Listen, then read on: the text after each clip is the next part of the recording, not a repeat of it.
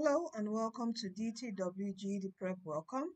In today's video, we're going to be looking at how to find the total surface area of a cylinder.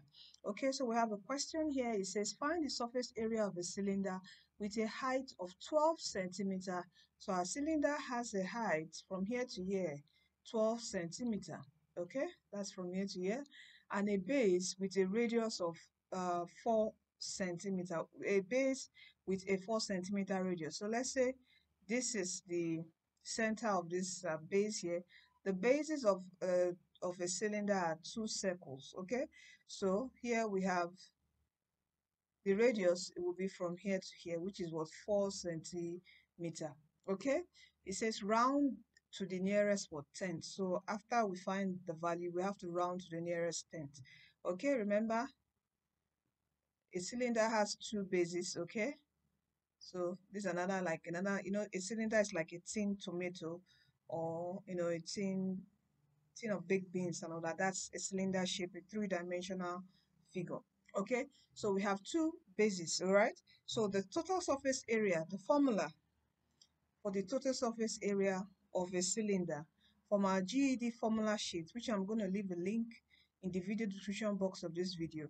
Okay, I'll just say TSA, total surface area, just a shortened form, is what, 2 pi RH plus 2 pi r square. So we have our r as 4 and our h as what, 12 centimeters. So we just plug in the values, and most times the question will give us our value of pi as what, 3.14.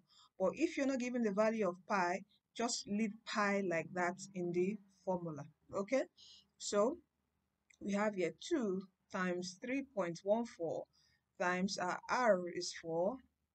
Our height is what, 12, plus 2 times 3.14 times our r is what, 4. So that's 4 square.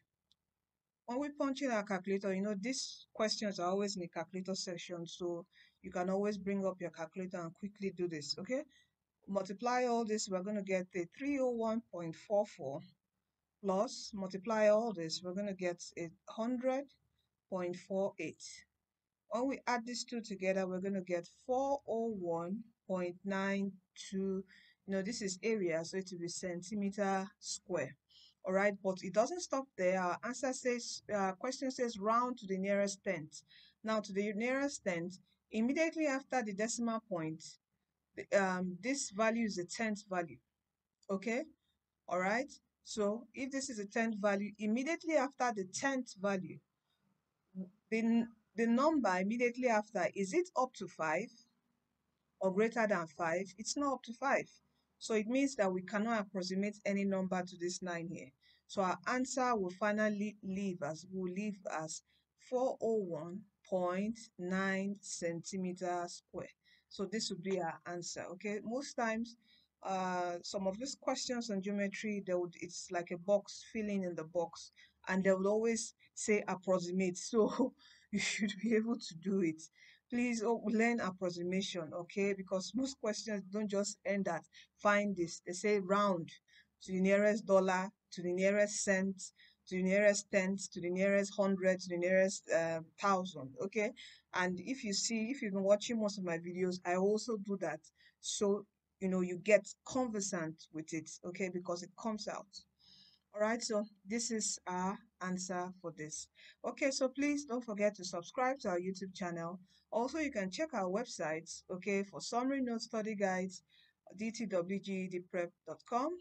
You can also join our Facebook group, over 11,000 members now, to receive encouragement, resources, know people in your area doing the GED, ask questions about the GED in your state, and so forth and so on. You can get a lot from the group.